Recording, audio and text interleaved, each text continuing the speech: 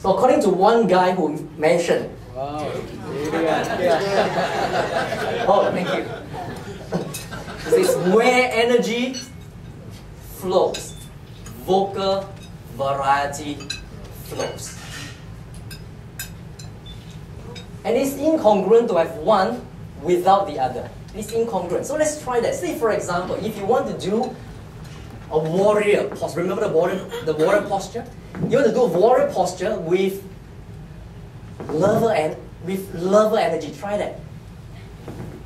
Ladies and gentlemen, I love you.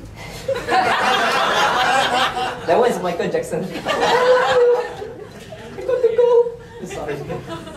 So it's very difficult to have big gestures and small volume. Yes or no? Yes. Not possible. It's good for you. You need to have vocal variety. Very hard. It just doesn't come out. Or if you switch that around, you have the lover posture. You must use postures. Dynamic postures. Because it will help you to succeed. You're trying to suppress it. Very, very difficult. You just can't do it. So that tells us something which is really powerful, because if I may summarize what postures is, they are efficient. Everyone mention the word, read the word. It's what? Triggers. Efficient what? Triggers.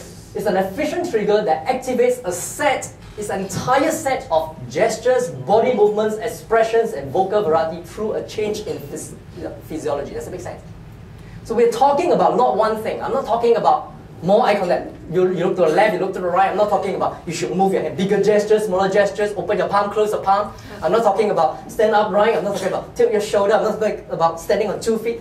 Not one part at a time. But when you're able to tell yourself one thing, what energy am I flowing?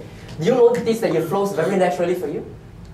You don't need to pre-program every single thing. Everything is all pre-programmed in us. We can do it. All we need to do is activate it. So to summarize, what is posture? Posture is equals to simply energy. Everyone together? Posture is equals to energy.